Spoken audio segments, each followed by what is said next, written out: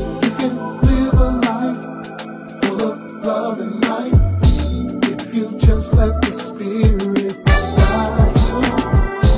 It's the remedy where you'll find peace, but you must let the Spirit guide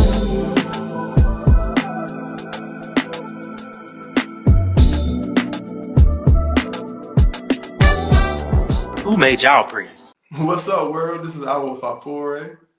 What's going on, good people? This is our Oseun. Welcome back to the Who Made Y'all Priest podcast, where we talk about our spiritual journeys, our everyday life experiences, and the issues of the times from the perspective of two people who just happen to be priests. Fafore, what's going on, man? Man, nothing much, man. What's good? Man, you know, I'm making it, man. I'm making it. I'm loving that we back on the turf again, man. That we back in podcast mode a little bit now, man.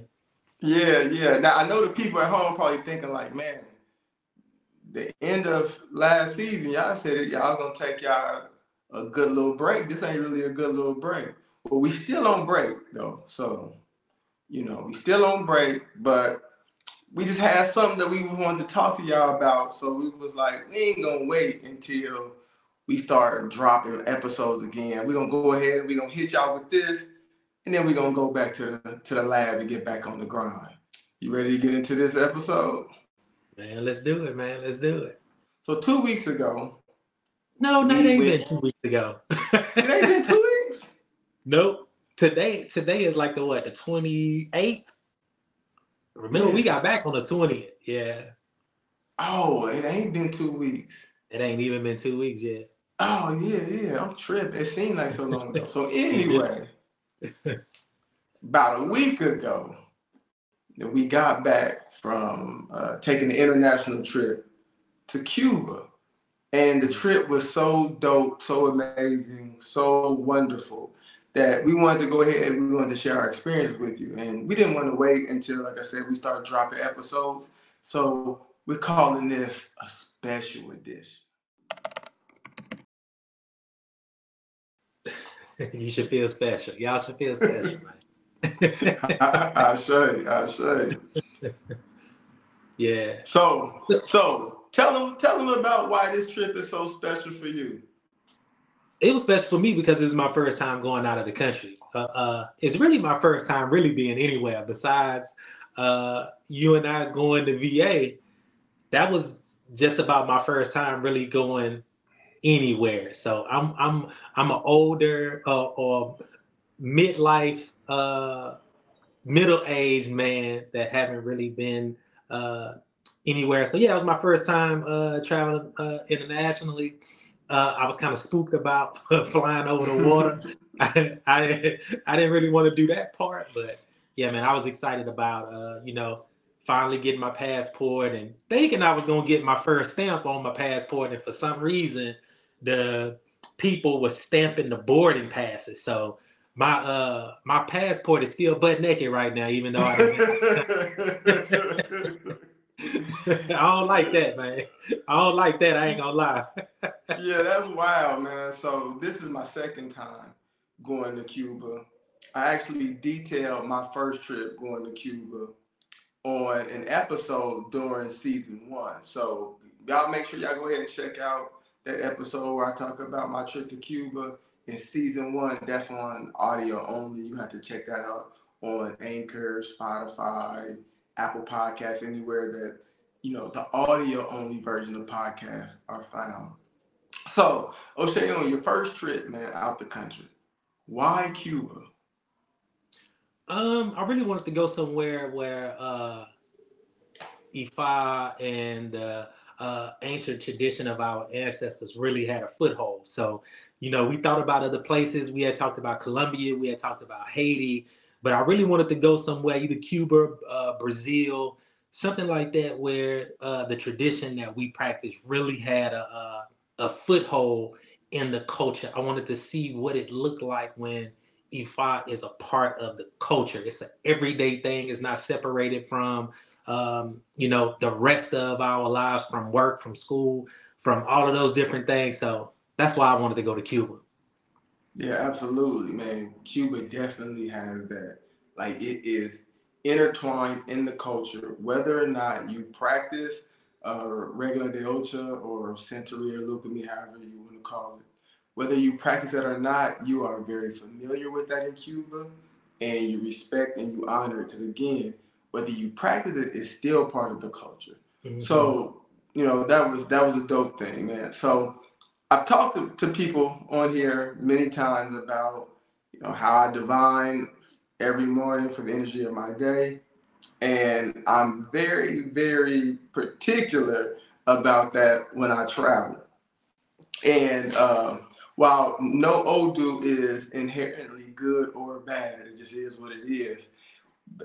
The energy that I do not like to see fall when I'm traveling is ED.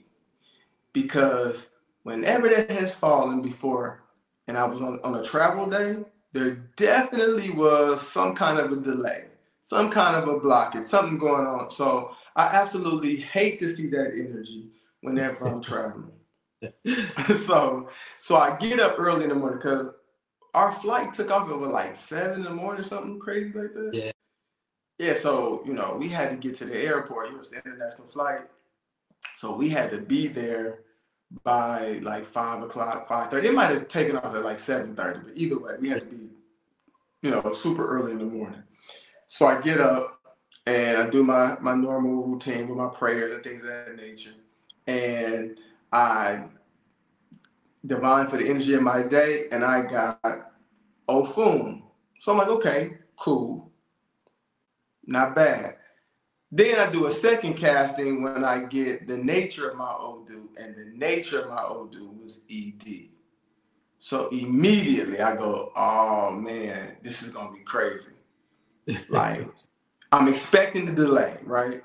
So I kind of get finished with that, and then now I'm rushing. Even though I know I got, under normal circumstances, plenty of time to do what I need to do. I'm packed. I'm not having to pack anything, in the morning or anything. It's just getting myself, ready and calling the Uber. But now you beat me to the airport. You beat me to the airport, which is crazy. Which is crazy. Unheard of, right? I know. I pulled up with my wife. I was like, "Look, there go Jimmy right there. There go Fafore right there. He done beat me to the airport. That don't never happen. Already in line and everything." So I'm already shook, right? So everything now got to be double time, right?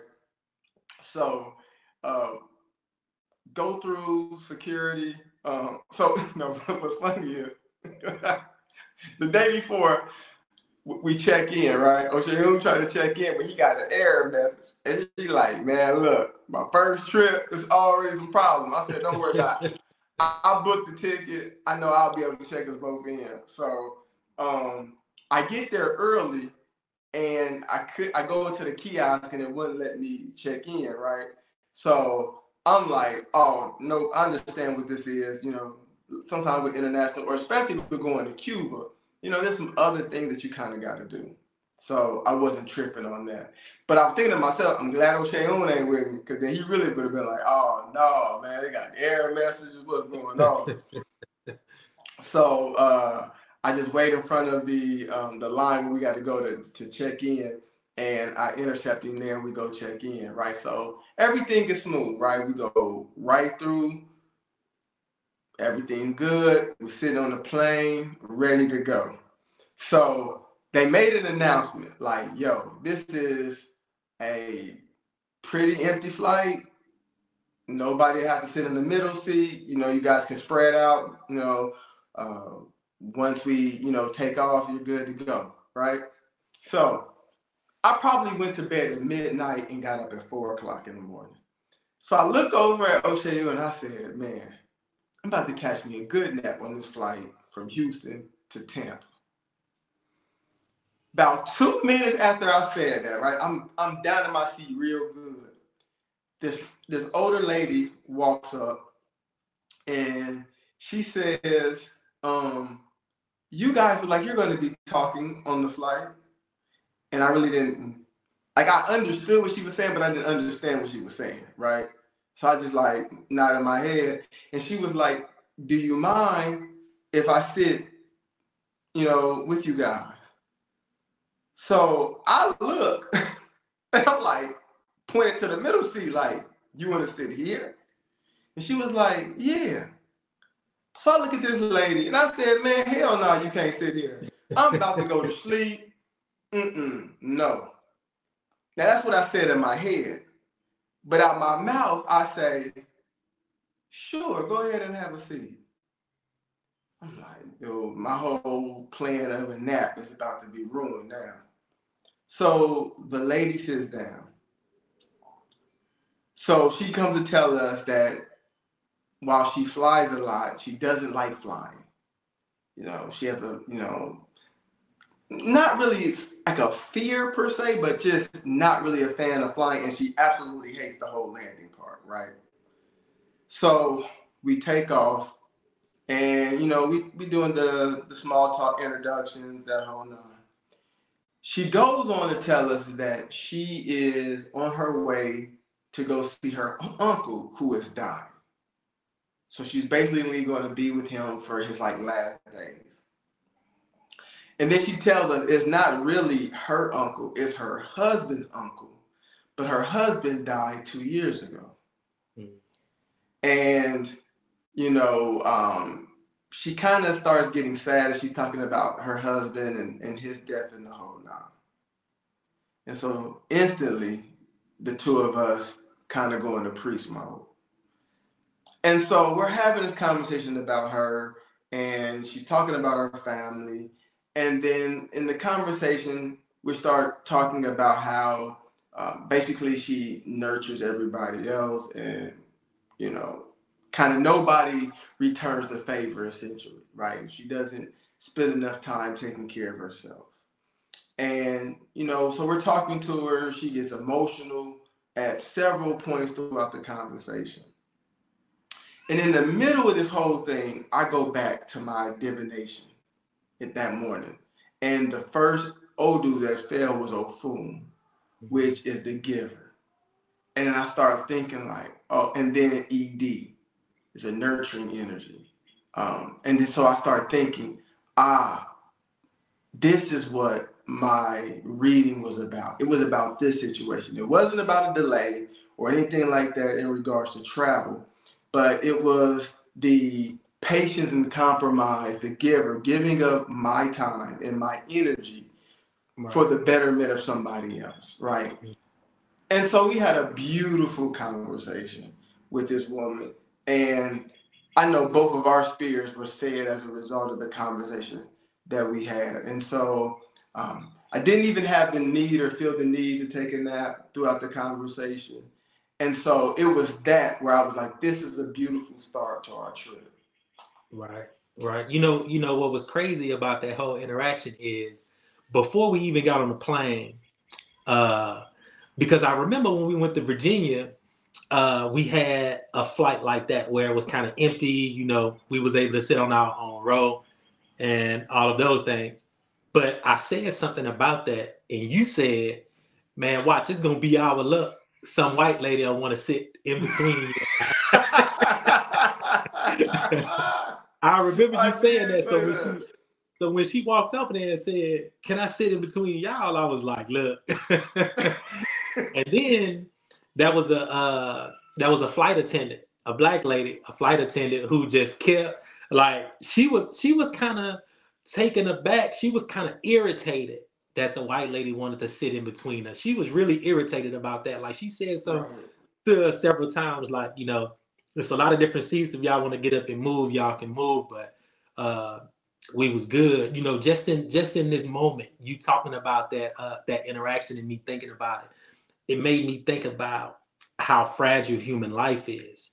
Her talking about her husband dying 2 years prior, and now she's going to go and be with her husband's uncle for his last days. It made me think about how fragile life is, but also about what Ifa says about death and how it is beneficial to us as a people. I know that sometimes comes off as abrasive, insensitive, or what have you, but it truly is. It's a way for us to get back home. What Ifa calls the spirit realm home. It's a way for us to get back home to rest before we have to do this all over again. So yeah, it made me think about that. It made me think about the chamber of reflection in Freemasonry, and how we're always supposed to be thinking about the fragility of human life. So Right. that's what it really made me think about, how we're supposed to be priests and servants at all times and for all people. So yeah, that was a beautiful start to our trip, man. That was a beautiful start. Absolutely. You know, our Lua always says a priest job is never done. Never And done. so, you know, that was one of those things. Because I'm telling you, I was out of there. I was ready. I had scooted down a little bit. I had my hood on. I was about to be out of there. And right before I got to that space, here she come. And I'm like, oh, I know she ain't. You know Yeah. what I'm saying? But I'm glad that I honored the energy. I'm glad we honored the energy. And, you know, it's never a one-sided thing, right? Whenever we have these interactions, you know, on one hand, it may seem like, oh, well, we gave up our time and energy and this, that, and the other. But man, the interaction was a blessing to us just as much as it was a blessing to her. And, you know, the way she hugged us when we got off the plane and said, I chose the right two people to sit next to. Right. And so, you know, that made me feel great. That was a great way to start off the trip. Yeah, that was a beautiful thing. Yeah. And we learned also in those interactions. We learned about them. We also learned about ourselves, about how we Absolutely. react in certain situations, you know, how we are able to come up with the things that we came up with, talk to her about who she was, what she was going through, talk to her about you know, what we were involved in. So yeah, Right. man, it was a beautiful exchange. It was a beautiful interaction. Like I said, that was a beautiful start to our trip. Absolutely. Absolutely. So we get to Cuba. So we land in Cuba. What are your first impressions of Cuba? My first impressions is that it's a beautiful country. It's not as hot as I thought it was going to be. Now when we landed the plane though, and had to get off the plane on the ground and walk to the airport, I was like, oh yeah, this small right here. This is little. This is little. Right, So right. yeah, but my first impression was that it's a beautiful country. The people were beautiful. The people were friendly. Even though they knew that we couldn't speak Spanish, they were friendly. They were beautiful. And then we met a Babalawo actually in the airport in Cuba. So that was another beautiful thing, a traditional Babalawo. So that was another beautiful thing. Who said that he goes back and forth to Cuba all the time? So yeah, so that was a beautiful thing. So immediately we met somebody that practices in the faith. We saw a lot of people with their days on. So yeah, we knew we were amongst the culture. I knew immediately. Yeah, yeah. That was the thing when I first landed my first trip. You know, why, you know how we go through when we get our picture taken and the whole nine, when we're going through security. As soon as we go through that door, like that first time, somebody greeted me, you know, Boro boy, Abu Shisha. And I was like, oh yeah, I know we're in good hands, you know what I'm saying? So you had a very similar experience going through. We met somebody immediately, you see all those days, you like, oh yeah, they're on the same type of time we're on. Right. We're on the same type of time we're on. So one thing that I do want to stop and I want to talk about, because this is something that was surprising to me when I first went the first time. I remember asking people who had went, what did I need to do to get into Cuba? And it seemed crazy. Like it was, oh, you gotta do this, you gotta do that. Don't let them stamp your passport. You gotta fly through Mexico. You know, you gotta go from Mexico to Cuba, or fly to Canada and go from Canada to Cuba. All these different things, man. I've been to 16 different countries. I've been out the country 20 some odd times. The only difference in going to Cuba than going to any other country is the very first time I went, they asked me at the airport, what are you going to do? What are you going there for? And there's a list of, I think, maybe like 7 or 9 different things you pick from. I said religious activities. They said, okay, that was that. That was the only difference. This time, they didn't even ask us that. Right. You can get the visa either online, or you can wait till you get to, if you're flying out of Florida, you'll get it, pay for it there. Or if you have a layover in Florida, once you get to Florida, you can pay for it there in Florida. When I did it a couple of years ago, I paid for it in Florida. You had to pay cash. But this time, I paid for ours online, and they mailed it to the house. So super easy, super simple. You hear all these things about the embargo and the restrictions and us not being able to go over there. I went once during the Trump administration and once during the Biden administration. I had no problems whatsoever. So if you're interested in going to Cuba, I just wanted to make sure I say that up front. Go. And don't be scared. It's not all these different things you do. It's just as simple as going anywhere else. Right. Okay. So we get to Cuba. Check-in and everything was smooth. We kind of went around our neighborhood and walked around, got some food and things of that nature. And hold up. You skipping over some things now. He said we walked around and got some food. No.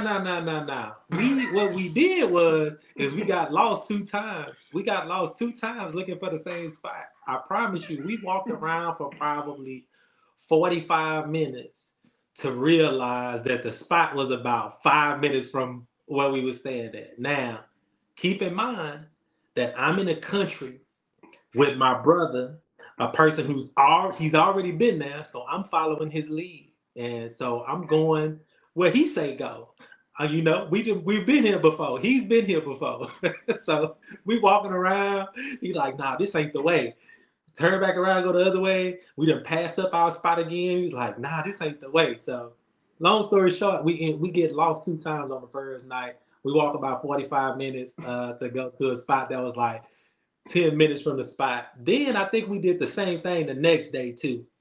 We did the exact same thing, walked around for like 30 minutes trying to find the same spot. I'm like, Fafore, come on, man. You got me in a foreign country that you done already been to and we don't know where we going. Come on, man. So in my defense, let me throw this out there too. There are because of the embargo, there are certain apps that don't work in Cuba. Like, for instance, you cannot get on TikTok while you're in Cuba. Also, Google Maps. Google Maps doesn't work. Like, it'll do the preview thing, but I just, even with the preview thing on Google Maps, I still think it's off. Right? But you can't put in something, hit start, and it'll show you whether you're driving or walking. That doesn't work. I've used Google Maps all around the world. It does not work whatsoever. And, I'm not a map reader. That was never my claim to fame. Now, Oseun reads maps on a regular basis. But when he was trying to use Google Maps, he had us messed up too. Then he had to go into maps, and then that worked a lot better in getting us where we needed to go directionally. But yeah, we went to a restaurant that I went to several times the first time, and I knew we were staying in the same neighborhood, so I knew it was like right there.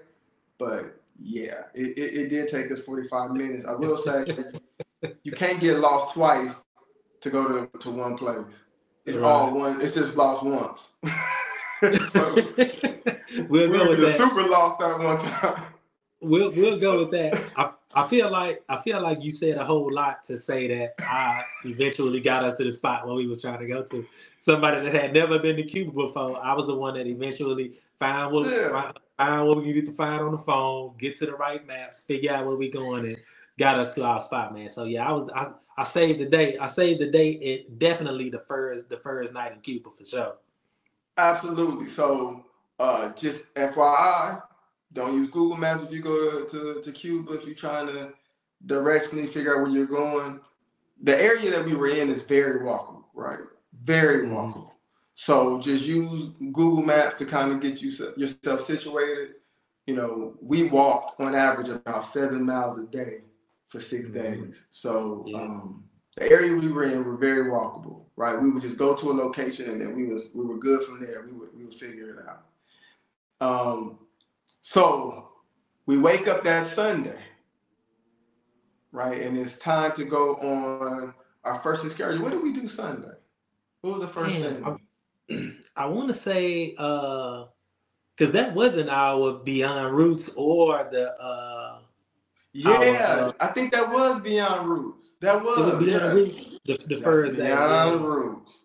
That was a beautiful. What we did. That was beautiful. Because we got to first shout out Frank. Frank, he really looked at, and I'm horrible with names, so it's a miracle I remember his name. But yeah, shout out to Frank, man, because he can speak English. He walked us around, man. We went and looked at some really beautiful things. He took us to a neighborhood called Guanabacoa, where the Secret Society of the Abaquá was present. They had a lodge there. He took us to a Babalawo's home. We went there, got cleansed, talked to a Babalawo through him, of course, because the Babalawo only spoke Spanish. But it was a beautiful thing to talk to a brother Awo. We got a chance to really come to the understanding that we are more similar than we are different. We talk about a lot of the same things, believe a lot of the same things. The cosmologies are very, very, very similar, if not the same. The philosophy, very, very similar, if not the same. So we have a lot more similarities than we do differences. We went into their shop. We bought some things out of their shop. There's some young ladies in there that do hair, that do things for women's faces, and so we bought some stuff for my wife, for my daughter, for my son. So yeah, man, we bought a lot of things in there, and we had a beautiful time, man. We spent all day with Frank. I think the best part about that though was we call her auntie now, man. What she cooked was slamming, man. Them fritters, whatever that was on point. Right. Yeah, as a part of the excursion, we had a home cooked meal.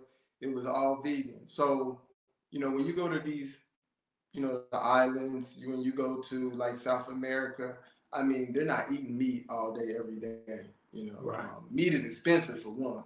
So, you don't have a problem if you're vegetarian or vegan being able to go into majority of the restaurants and find something to eat. But Auntie laid it out, though. I mean, we had a full spread. I don't even eat okra for real. Like, I might lose my black card, but I don't even do fried okra for real. Like, I just don't. It don't really taste like nothing for real like that to me. And Auntie made some okra, slapping.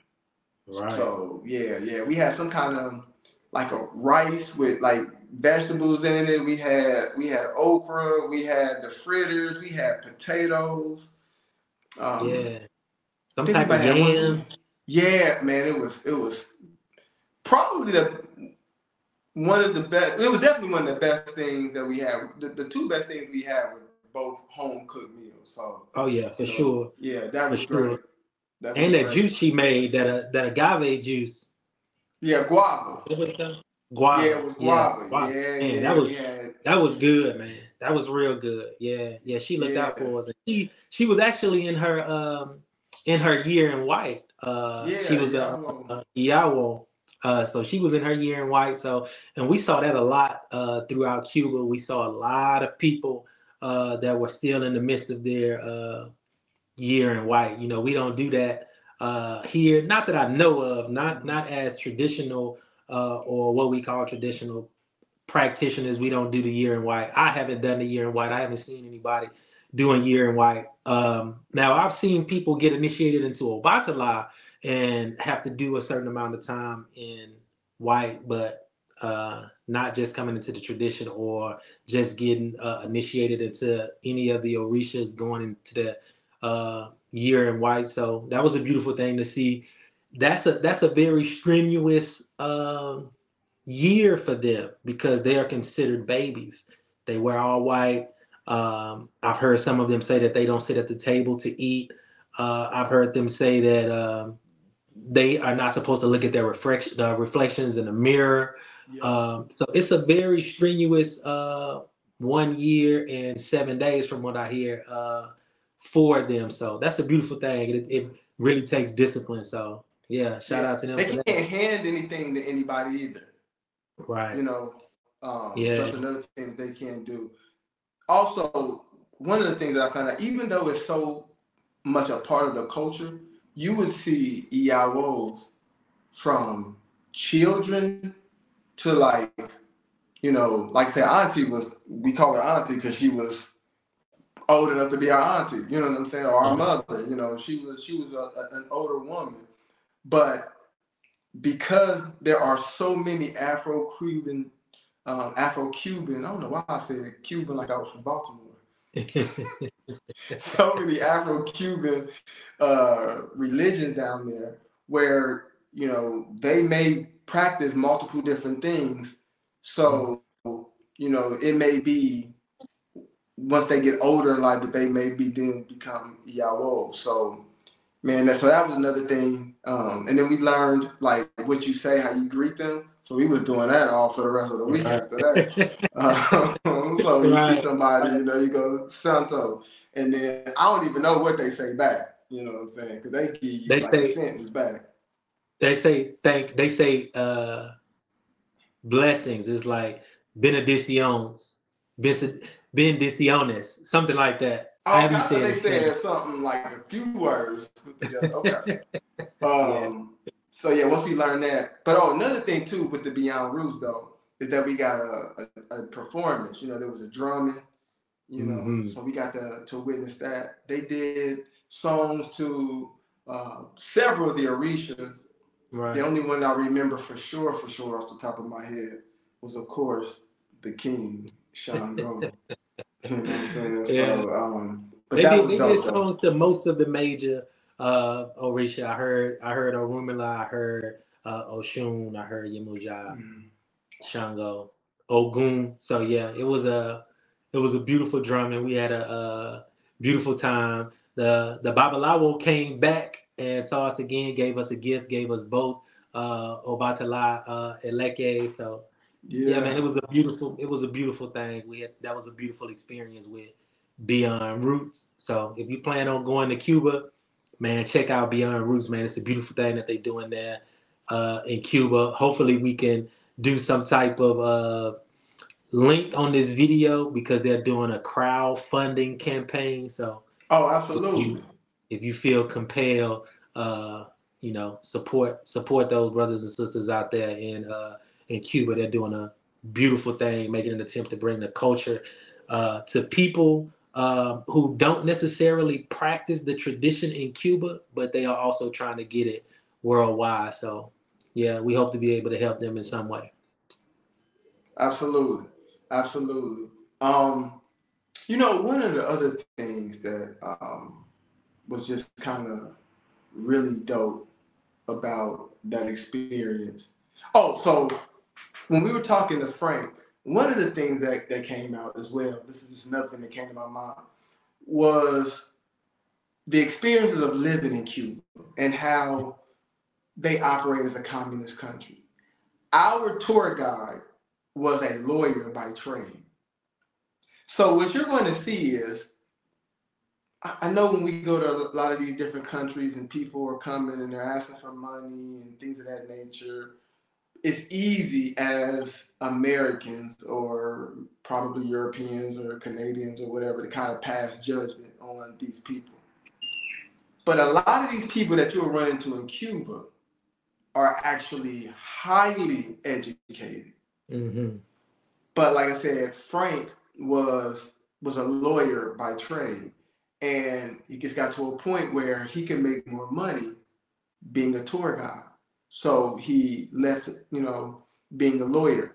And you can't have a private practice, right? You all work for the government. So, like for instance, doctors make between $12 to $15 US per month. That is their salary. You can't have a private practice. You have to work for the government. You know, one of our other tour guides that, well, kind of more of a friend of mine that I met the first time around. And so I got with him again. He came and he hung out, spent a day with us later on in the trip. But he went to school for engineering, for like a chemical engineer. So these people are highly educated. It's just the system they live in. They get free education. They get free health care, like free housing. But food is expensive, and inflation is through the roof there now. But like I said, people like doctors, lawyers, they get $12 to $15 US. So, you know, we got to really dig into how things were going in Cuba and really had a lot of conversations throughout the whole week we were there about the conditions of Cuba and the people and what they have to deal with and their living conditions. So, and they can't really, it's hard for them to leave the country too. They can't just book a ticket and even to visit and go to other countries. So yeah, it's a lot going on with the Cuban people.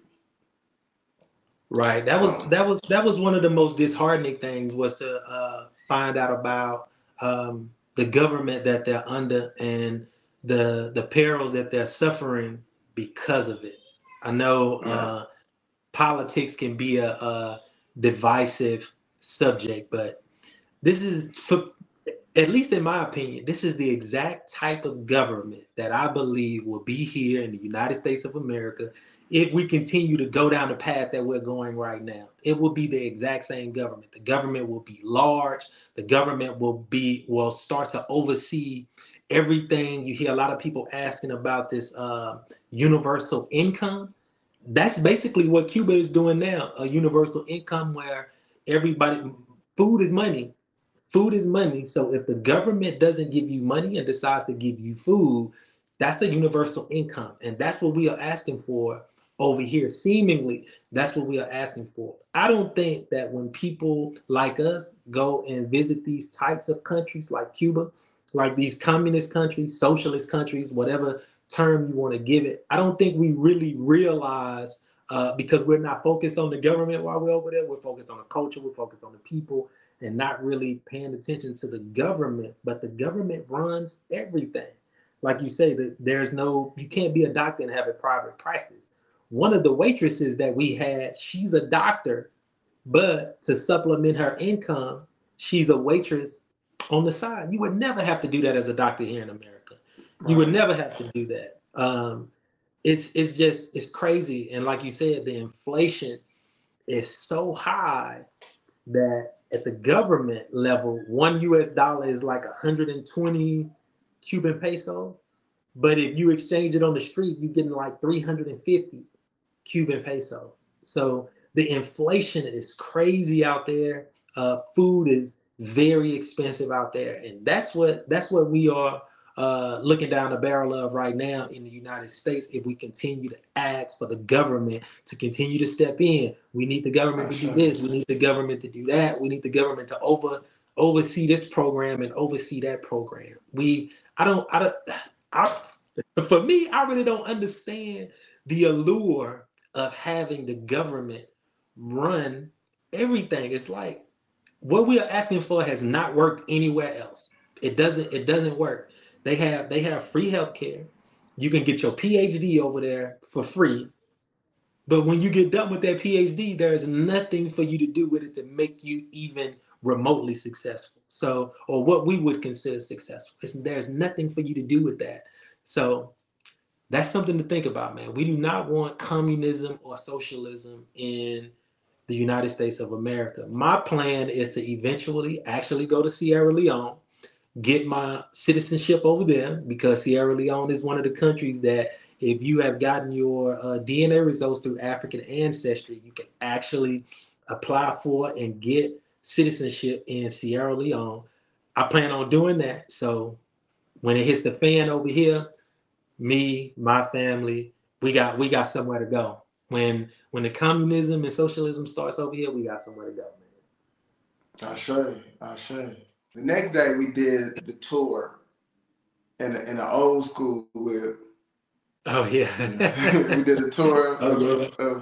of Havana, you know, and that was cool. We got to see all the sights. For me, the most memorable part of that is we went to I think they call it Havana Forest. That's where they go. I call it elbow Forest, where pretty much they go do all the elbows out there, Right. which is animal sacrifices. But one thing that I did differently this time. So when I went last time, we pulled up in the parking lot of Havana Forest. We got out and we walked around. My niece and I. This time we like drove through it. And when we drove through it, I got to see parts of it that I never saw before.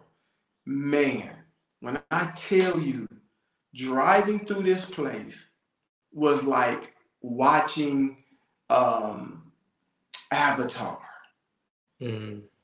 It was gorgeous. Like it was beyond gorgeous. The saber tree looks like the tree where you just take your locks and then you connect in. Like, oh my God, it was gorgeous. Absolutely gorgeous. Yeah, it was. It was. It looked like a tropical heaven, man. That's how it. That's how it really looked. You know, there were parts of our trip where we were able to get above the canopy of the trees, and you can actually look down on the trees and see how beautiful that it looks like a tropical forest, and that's how beautiful it was. But yeah, man, that was we took a lot of pictures, a lot of videos. I think I took more pictures in Cuba than I've taken in my life. Right, you kept saying that. You said that day two. like I've never taken this many pictures in my life. Cause I don't really take pictures like that. And yeah, man, that was a beautiful thing, man. It was sunny the whole time, no clouds in the sky. Yeah, it was beautiful. Right, absolutely. It was beautiful. So the next day, we got with our guy Rona. Man, and he probably tired of me now. He probably tired of me already. right. I know you've been hitting him up daily, man. Daily. Rona was our tour guide, and this was an experience that we got off of Airbnb. And Rona practices Abaquá. He practices Palomayombe, and he is in his Iawo, his year in white, Regla de Ocha, or Lukumi. And so, very, very knowledgeable. I think he started at 18 in Abaquá. Yeah, I think he did. I think he said he started at 18 in Abaquá, and as a very young man in Regla de Ocha and Palomayombe. Yeah. Like Abaquá is one of those. They call it a secret society. It's a society of men, or only you have to be a man to be a part of this. And it comes out of Nigeria. It's one of those traditions that was preserved in Cuba. You don't hear of that here in the States. But they have it in Cuba. And it's one of the things you don't know a lot about. Like I said, it is a quote unquote secret society. But it's a very spiritual organization. Like I said, it comes out of Nigeria. So I would probably say it has a lot of probably, very similar things. I remember when we went to the museum as a part of the tour, and there's a room dedicated to Abaquá, like where, there's a cord that's roped off, and they have their own room. And interesting enough, though, one of the figures of Abaquá resembles something that I saw and actually bought one, a dog from an Indian tribe out of New Mexico. So just kind of how those things are, these indigenous practices are very interconnected. Right. So, man, yeah, we learned a lot. We went to a museum, and he took us through the museum. All the Afro-Cuban religions or spiritual traditions, were highlighted in his museum. And like I said, he shared a lot of information. He's like a chief in Abuqua, and I said Palo Mayambe right after that, and like I said, he's in his year in white, so he's a priest in the Lukumi tradition, and so that was dope. That was dope, and it was me and you, and then there was one other person, a woman out of Dallas, who was a Christian, but who was just interested to understand the cultures and the traditions there. And so she came. She was on a solo trip, and she thoroughly enjoyed it. Right. She did. Yeah, I've learned more about the Abuqua since I've been back home. I know now that the Abuqua didn't just come out of Nigeria. They came out of a place called the Cross River region, where Nigeria and Cameroon borders. So there were Nigerians and Cameroonians that created this society called the Ekpe, which means leopard, the Leopard Society. And it was that crossed the Atlantic and made it into to Cuba and became the Abuqua. So I've learned that, and I've talked to Rona more about it. So I've asked him about the Abuqua. Is it a prerequisite for you to be a Cuban to be in the Abuqua? He said yes. I've talked to him mostly about Palo Mayombe and the Rama, or the lineage that he's a part of. And yeah, man. So I've been talking to him a lot about Palo, a lot about learning Spanish. Like, going to Cuba really, really makes me want to buckle down and learn Spanish. It really does make me want to buckle down and learn Spanish. Since I've been home, I've downloaded Duolingo. Been doing my little Spanish exercises, and yeah, man, I really do want to learn. I bought some Spanish books while I was out there. Fafore was hating on me too, man, because I bought some Spanish books. Hilarious. That was hilarious. Bought some Spanish books. See, the problem is, how sometimes somebody just as well as they know themselves, and then the difference is because you're not them. Like, when they start lying to themselves, then you have to tell them, like, no, you're lying to yourself. Like, he tried to convince me. He doesn't, like, and I'm the same way. Reading something like a PDF off a tablet, I used to do that, and at one point I read a majority of my books off a Kindle, like the Kindle app on my cell phone. Like, I was going crazy reading. Every time I had a spare moment, every time I went to the bathroom, I'm pulling out, let me read a chapter or something. But I don't know, at some point where I just got this thing where I'm like, man, I gotta have the actual book in my hand, right? And he's the same way. Well, he tried to convince me that he was going to take one of these Spanish books, and there's a pen, he said, that you can get that translates it. I'm like, dude, you're not going to do that. You might buy the pen, right? Like, you might convince yourself to where you buy the pen. But you're not going to do that, though. You're going to, after about a couple of pages, you're going to be like, nah, I can't do this. So I'm watching him lie to himself about, I'm about to buy me a book in Spanish, and then I'm going to read it like this. And I'm like, no, you're not. No, for real, man, you hate it. And I'm going to no, you're not. No, you're not. So we're going to update y'all about, how he does with this book. And this I'm probably definitely not going to do See, that. look. But my plan is to eventually learn Spanish and read it like that, because I can definitely read more Spanish than I can understand, because I can make out a lot of the words and kind of get the gist of it. But one of those books I haven't even taken out of the plastic, because I know that at some point it's going to be worth something. So I'm going to keep it. That's that hustle too. He hit me with. It is.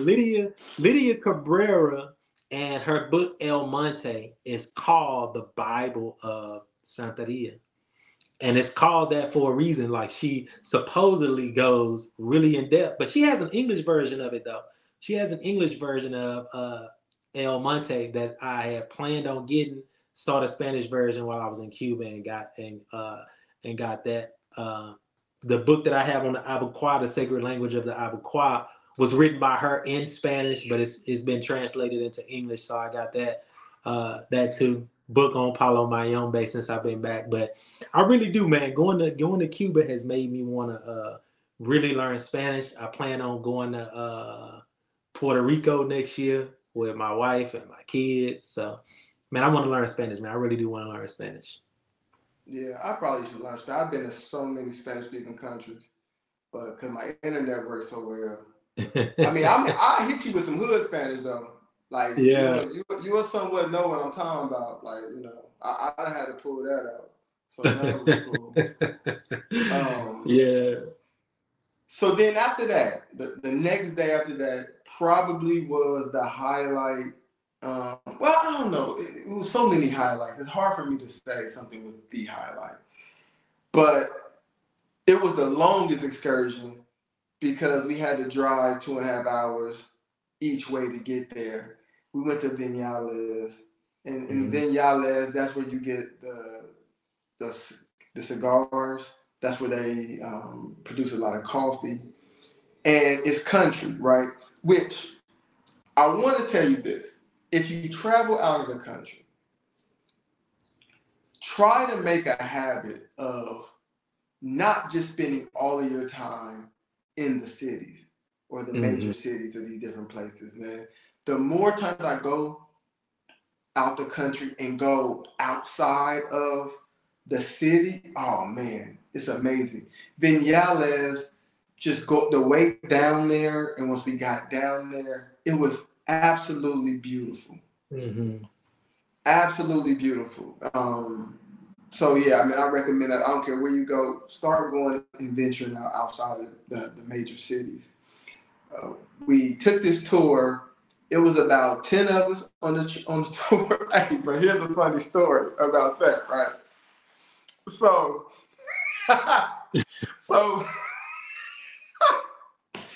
hey, so I'm communicating. So I set everything up. I'm communicating with other different people, right? So the guy sent me a picture of the guy who is, I guess, owns the company, right? And he sends me a picture of the guy that we're going to meet. Got it. So we running a little late, right? And so Oseun gonna say we was late every day, but we got a different. My whole thing is, I always say, I'm like, God, I might not be there when you want me to, but I'm gonna be right on time. So if you say be there at 7, it's gonna start at 7. If I get there, no matter what time I get there, if I get there and it ain't started yet, then I'm on time. Right. I don't care if I get there at 8 o'clock. If it ain't start till 8:10, I'm on time. If you start at 7, I don't get there to 10:30. And you ain't started yet, I'm on time, right? So I'm like, look, we got this. Plus, things don't move too quickly in Cuba, like, a lot of other, not only African, but, Latin American countries. So I'm like, we cool, we got this. But on this day, I'm like, ooh, okay, like, I ain't say nothing to him, but I'm like, okay, yeah, we got to hurry and get downstairs, right? So we get downstairs, a guy approaches us. Vinales? Yeah. Come on. So we get in the car. I'm like, oh, we about to ride a bucket all the way to Vinales? Again, it's 2.5 hours each way, right? So we get in the car. Dude pulls off. Now, he driving Miss Daisy because he texting at the same time that he on the phone. Now, we ain't in no danger because it really ain't no traffic out there in Cuba, right? So we bust the corner, and then he starts going real slow. And then he like stops in the middle of the street and looks back at us and says something like, Vinales? I'm like, yeah. And then and he asked my name, and I told him, and then he shows me the phone. Man, he mentioned 2 women's names. I'm like, nah. So we done got into the wrong whip. So we had to circle the block. I was like, nah, you gotta take us back. Cause now I'm real like, we about to get left. You gotta take us back, G. So he circles the block, drops us off. It's 2 women that was down there when we got down there that was waiting. But he approached us and said, Vinales. I'm like, yeah, we going to Vinales. Right. So when I pulled up the thing, I'm like, oh, that definitely ain't him. Right? So so let's back up a little bit though. Let's back up a little bit because it seemed like you trying to avoid telling the people that this like the 3rd or 4th time you done had us just out there butt naked. Like we done hopped in the car with the wrong dude. Like we'll and then Fafore got the picture of the dude in his phone and we still got in the wrong car, man. We still got in the wrong. That was like the 3rd or 4th time. I ain't look at the picture. Dude approached us and was like, Vinales. I'm like, yeah. So this gotta be him, right? Right. Man, it don't look nothing like dude. So we pulled up. Again, we was on time because dude wasn't there yet. So then they called me like, hey, what street is it on again? And I told them. So then they came and picked us up. So we was in like not a van, not, I guess a bus type of thing, but not like a bus, I don't know, some kind of a shuttle situation. Yeah, I'll call it that, some kind of a shuttle. So we was 10 deep, and we went to Vinales. Beautiful trip. It was some Americans on there. It was some Canadians on there as well. So we had a good time. So as a part of the trip, you could either there's a space where you could either walk, ride a horse, or you can be pulled by an ox, right? Even though Oseun is born and raised in Texas, he don't play the whole horse. He been on the horse once. I've been on the horse more than him, and I'm from Ohio, so he's like, nah. But still, in the hood, I done seen in the 3rd ward, where you from? I done seen dudes with some J's, a grocery bag, and a horse. That's new, man. Every time I done seen a horse in Houston, it's been in your neighborhood. Where you from? That's new. But we know about the dudes that ride the horses. They be from Acres Home. So it's I've always known about dudes from Acres Home, from Homestead. They've been riding horses, but the projects, mind you, that he just named, and they got horses. And but not in 3rd ward though. We ain't riding no horses. Not when I was coming up. So I knew I didn't want to get on no horse. But now looking back though, I would have rather rode a horse than been on that cart though. So we got an ox joint, right? So this is in my mind what an ox joint is. You know how you have the horse and carriage? Just take the horse out and put the ox. That's what I'm thinking. So I'm like, all right, we could do that. You know what I'm saying? Cool. Man, when we get there, it's like, the old school, I'm talking about like medieval, like the chariots where you stand up.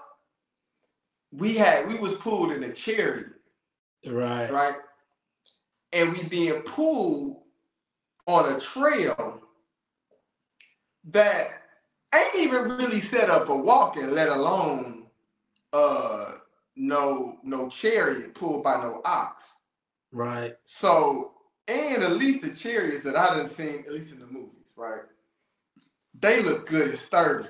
This is like a chariot where they just took some planks of wood and nailed it in.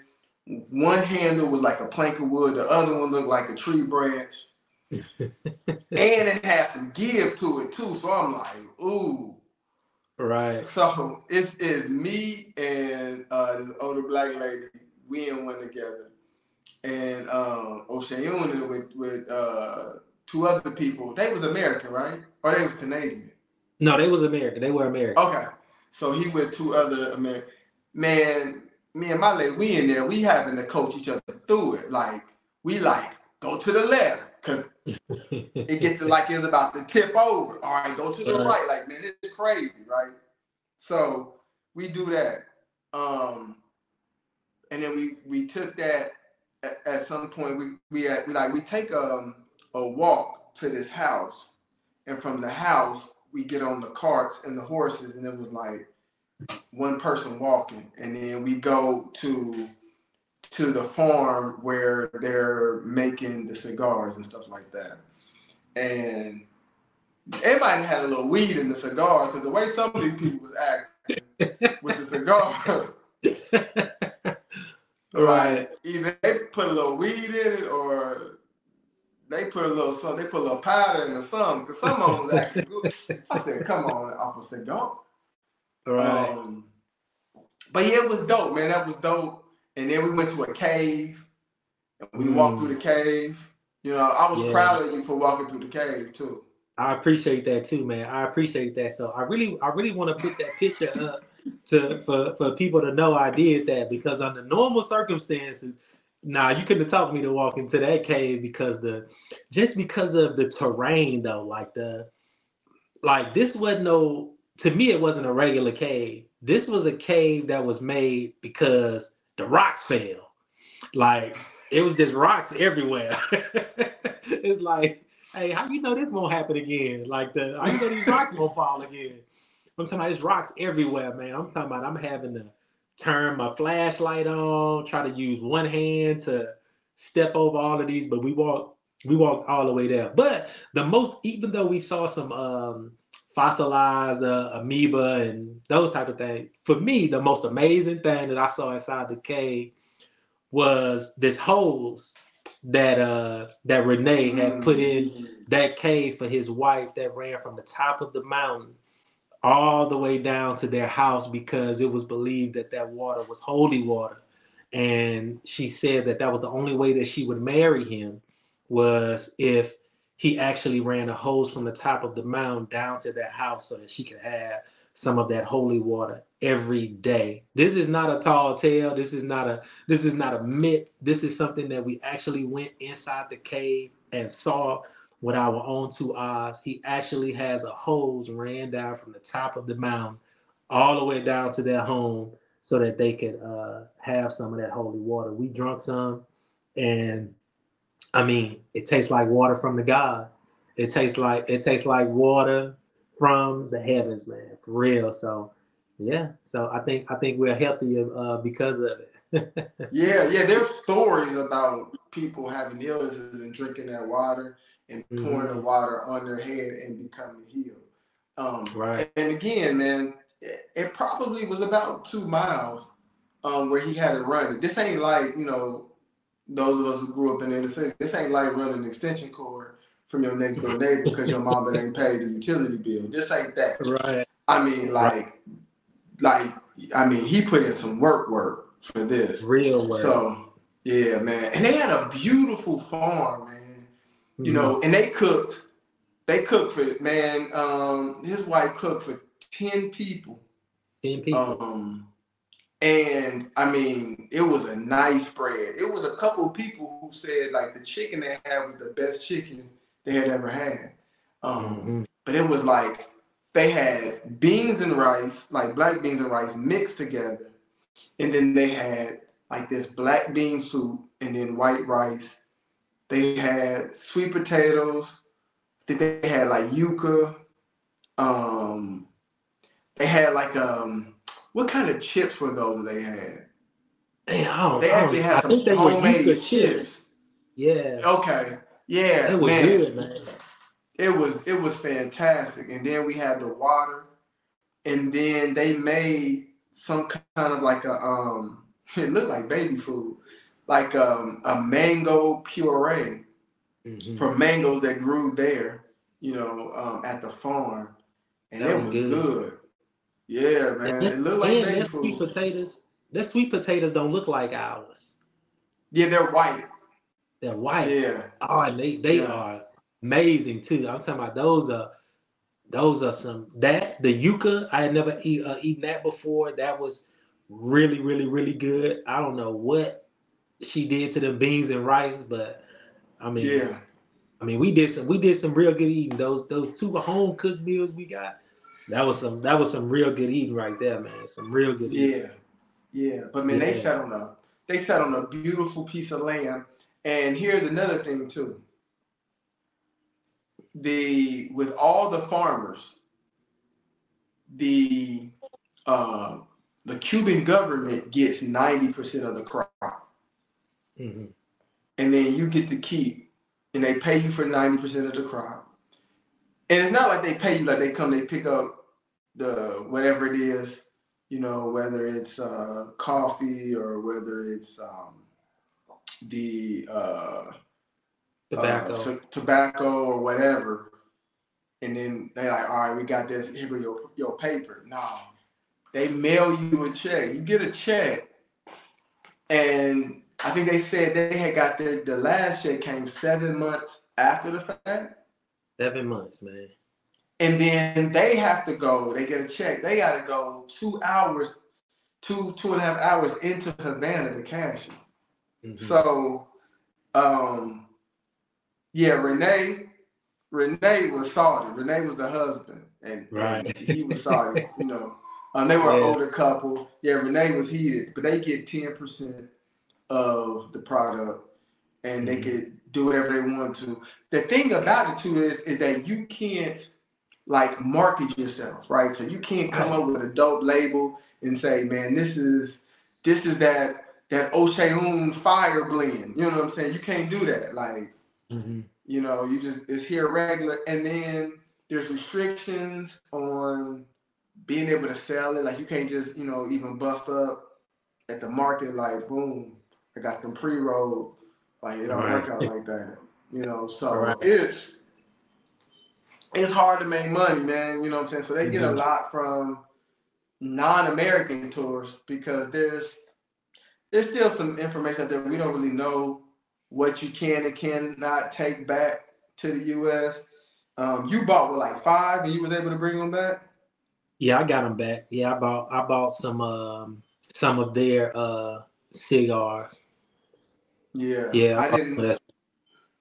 I didn't want them that problem and plus I don't smoke anyway.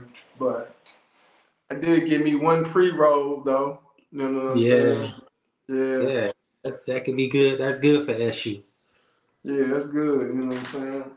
Yeah, that's what I'm gonna use mine for. But I think that was one of the most disheartening things that I heard about. You know, all of the work that they go through planting and harvesting the crops that they have, the tobacco and the coffee, them having to sell 90% of it to the government, and then not being able to compete with the government and selling the 10% that they do have left. Like you said, they can't just go to the market and sell their own coffee or their own tobacco because now you are competing with the government.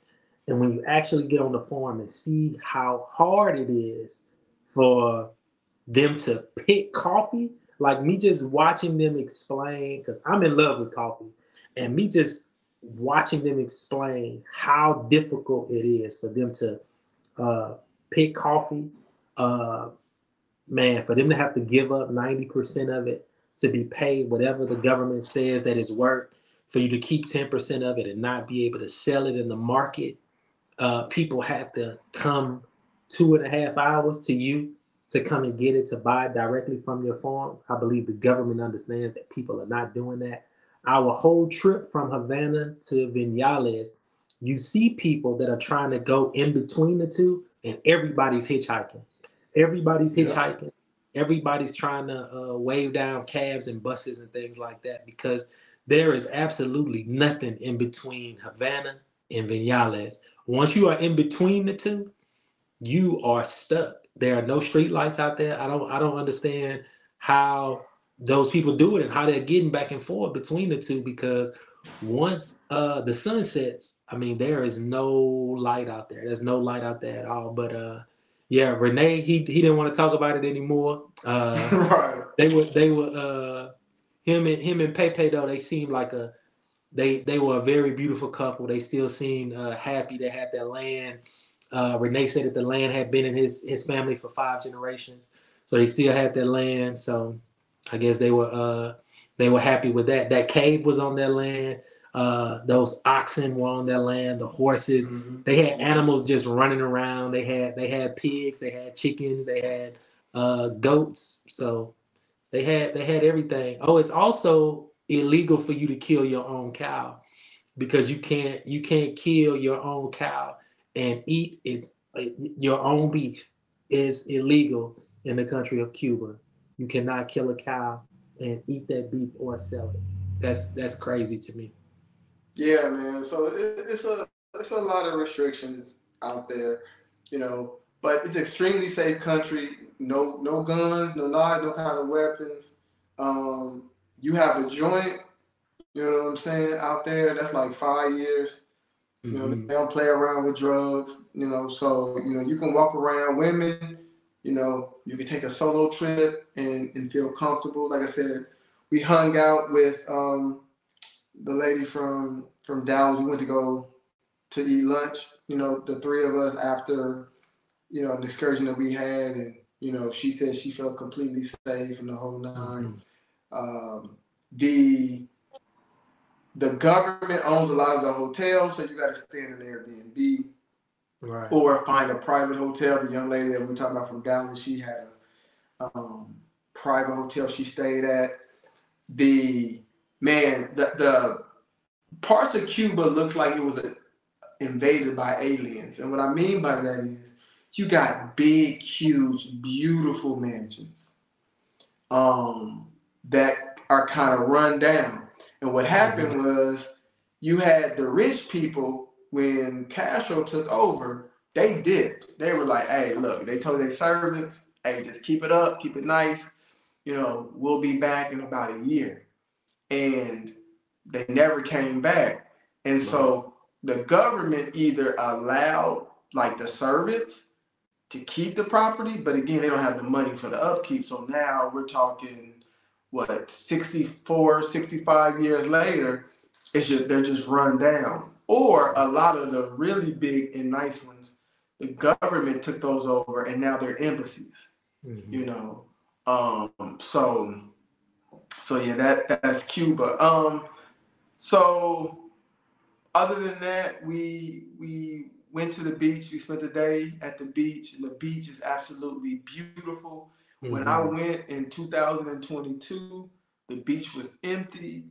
Um, there wasn't really any restaurants really doing much around there or anything like that. It kind of was like a dead area. I was trying to find water. My tour guide was taking me from place to place. Man, we had to walk far out before we could get one bottle of water. Maybe they let us have two. And that was 2022. They were still trying to recover from COVID, and they still haven't recovered from COVID. But when we went this time, the beach was popping. It was packed. I'm talking about beautiful beach, beautiful blue water. Man, clean, the whole nine. It was. I mean, when I talk about the beach was packed, I'm talking about it was packed. I could have took 10 machine guns last time and shot them all off and killed 2 people when I was there last time. This time it was popping. So, that was dope. I get in the water and swim. Oseun ain't the one for the swimming or whatever. Right. But we would be remiss if we did not talk about the savior of the trip, because Oseun he had laser focus. It didn't matter what we experienced and what we did over there. The trip would have been a total disaster if he did not find some E5 I'll just say E5. We use the same stuff, right? Some religious souvenirs or items to take back. It would have been a trash trip for him. I don't care all the beautiful, amazing things that we did. You heard us talk about it. It would have been terrible if we didn't find it. And so one day, we are like really, really focused on that. And we're kind of walking away from the action, because when I was there before, there was a market. that was going on like outside. And I knew from research it was on the weekend, but a guy told me, oh, no, that's every day. So we're walking. I'm like, man, ain't nobody out here. This ain't. Well, as far as people, vendors and people selling, cause I got like a dope painting. Like they had paintings and all kind of stuff just outside, right? So we're walking that way. And we're walking. I said, man, I knew I wasn't tripping. I knew it was just on the weekend. So we get to the end and we turn around to go back towards like the middle of Old Havana. And so we're walking back, and this Cuban woman runs up on us. Hey guys, what are you doing? I'm doing tours, blah blah blah. I work for tips, whatever you want to give me, doesn't matter. I've been out here 2 weeks. I ain't had a tour in 2 weeks. Whatever you want me to do, I'll take you. You can just tip me whatever. And so at first we was like, nah, we cool. But then I'm like, wait a minute, hold on. I was like, look, hey, we trying to get some like religious items, yada yada yada. Where can we go? I could take you there. All right, let's go. So Stephanie, shout out to Stephanie. Shout out Stephanie. Man, Stephanie had us right where we needed to be. We went crazy. Yeah. We went crazy. Yeah, she hooked us up, man. I would say it was like a kid in a candy store. He was, man, a smile from ear to ear. Yeah, man. She hooked us up, man. She walked with us for a few hours, man, for a long time. They are definitely used to walking in Cuba, man. They are definitely used to walking. So I mean, we walked a lot, man. We walked for hours. But Stephanie walked around with us for hours, man. Took us exactly where we needed to go. If we didn't find what we wanted at this store, she knew exactly where the next store was. And yeah, man, it was hard for me to walk around with so many people in need as they were, and asking us for money. Like they can see that we are Americans, or they at least know that we're not Cubans. They know we're not Cubans. I think they know that we are Americans. So they are just, everywhere we went, people are asking for money. It's difficult to turn down women and children though. And she talked to us about her son and her needing to make money, basically that she needed us to accept her taking us on this tour. Man, it was yeah. So I'm glad we met Stephanie. Shout out Stephanie. I'm glad that she got a chance to walk around with us and take us to the things that we needed to get. We were able to tip her really well. So, and then we end up seeing her again on our trip, and she walked around with us again for probably 4, 5, 6 hours again. So and we were able to tip her really well again. So yeah, I'm glad we had that experience with Stephanie. Yeah, shout out to Stephanie. Like the stuff was so dope. So we go the first day, right? We find all this stuff. Now there are,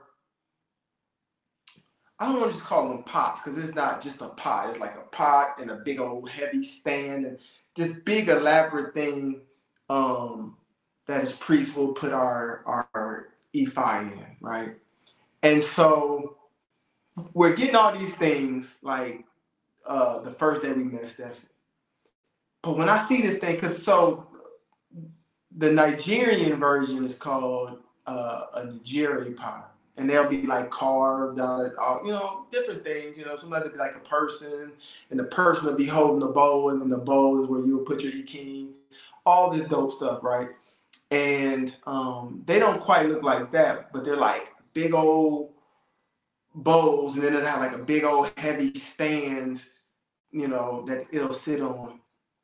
And so we see that, we get our stuff, and we keep thinking to ourselves like, man, that'd be crazy for us not to take one of them. Like for us not to both have one of them and go back. Like it's crazy. But I'm talking about it's big and heavy, and it's like, nah, we can't do it. There's no way we can take it back. But it's just played in our head like the whole next day. So after we come back from the beach, I'm like, man, I think we can do that. I said, we can do as a carry-on. We can just find, buy a duffel bag, and then we could put the stand in there, and then the bowl we can just check. You know what I'm saying? And so, man, we let that play in our heads. So we went on a whole nother mission. So I had exchanged numbers with Stephanie. Cause I'm like, yo, Stephanie, we might need you again. She like, bet, just hit me up. So so I told Oseun, I had been there. This is my second time. I'm like, man, I can kind of figure out. I can't take you exactly where she took us, but I can take it to the area. So we get, the next day we get back to that area, right? And I'm like, it can't be to the left because the buildings are nicer over there. And this is like, they're older. So I'm like, it gotta be this way. But I don't want to have us on a wild goose chase. At that time, we going back and forth. I happened to turn on the hotspot. And Stephanie had called me. But Stephanie lost her phone either got lost or stolen. So she didn't have a phone. So what she would do is she had my number. So she would stop people at random times and ask if they use the phone real quick and hit me on the WhatsApp. 2 minutes after I turned it back on, Stephanie called me. So I answered the phone. I'm like, yo, Stephanie, where you at? Like, yo, we need you. Like, yeah, I'm over by the same place. I'm like, meet us at the Capitol. So we went to the Capitol. We met Stephanie, and then boom, we was on a wild goose chase trying to find a duffel bag. Mm-hmm. And at some point I decided, man, I'm gonna just put mine in my check bag. Cause I got 2 bags and both of them was like half full. But we found Oseun bag, and then we went and we did all that stuff, and we got all together. And then Stephanie found us a place for somebody to keep our bags so we can keep walking around. I'm talking about the thing that the base, our base is probably weigh what, 35, 40 pounds? That's what I was just gonna say, at least 30 pounds. Yeah, you know what I'm saying? So we ain't about to, like I said, we walking 7 miles a day on that. So we ain't about to carry that all around. So right. We put that to the side, and then,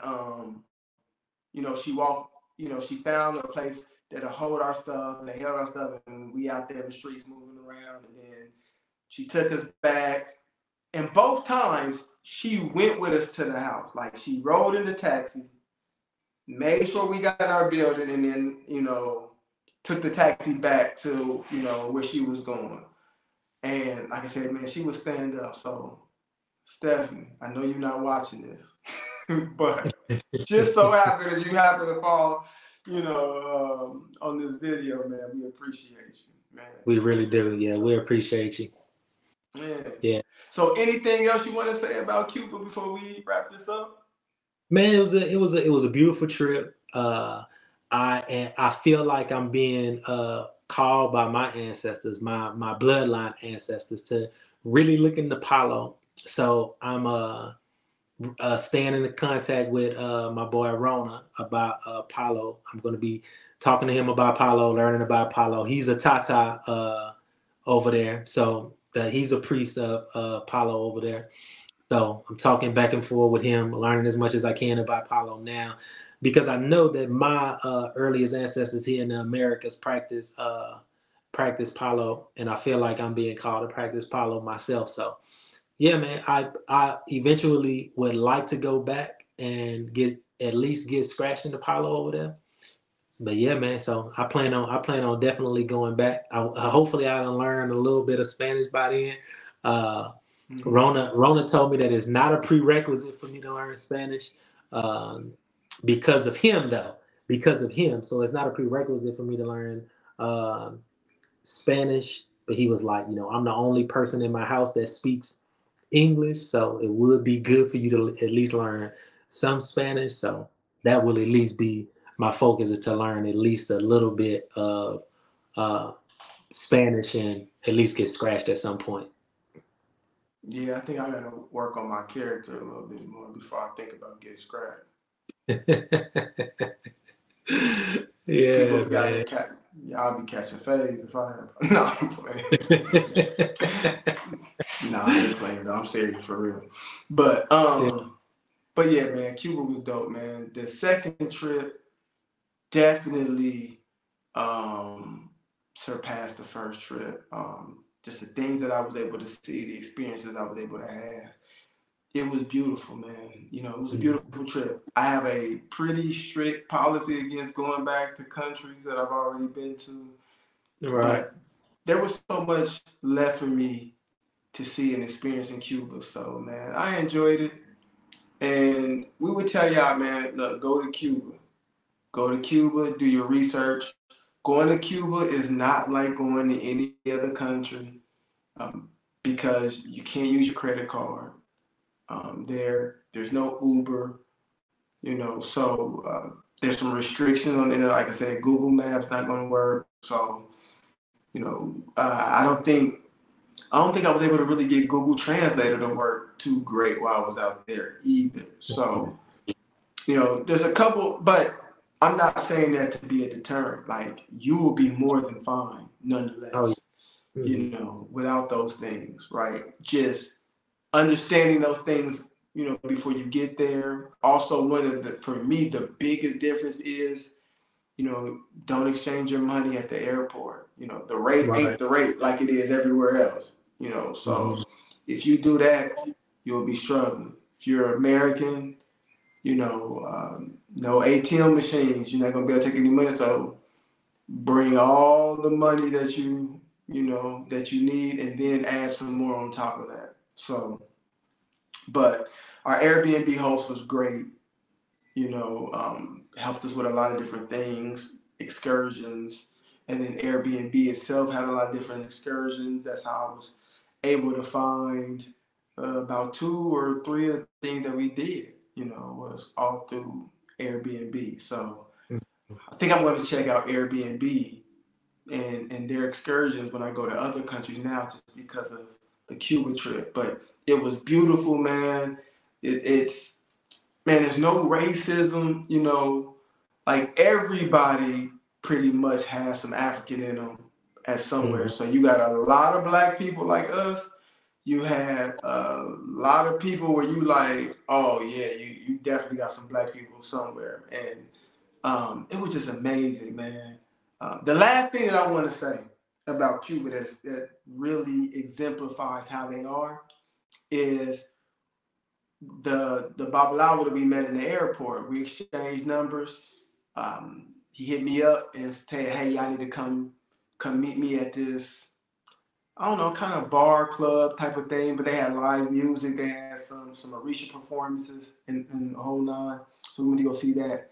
But it's like a bar, you know, people, you know, it's a bar, you know, bar club situation. You had kids. Right. You had people in there from 2 to 82. Right. In that place, all together, you know, drinking, dancing, laughing, having a good time.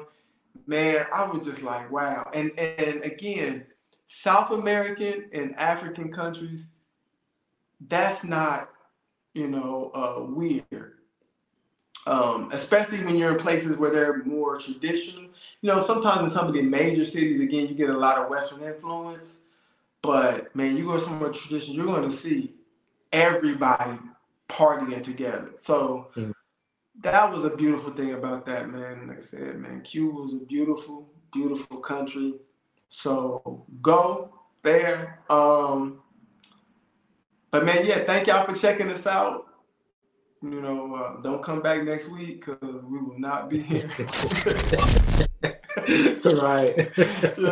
yeah, because we, like I said, we still on break, but man, we grinding, man. We got some things lined up for y'all, man. When we get back on, and we got a lot of great information, a lot of beautiful people who gonna come and bless us. So thank y'all, man, for showing up. We appreciate you. We can't wait to get back locked in.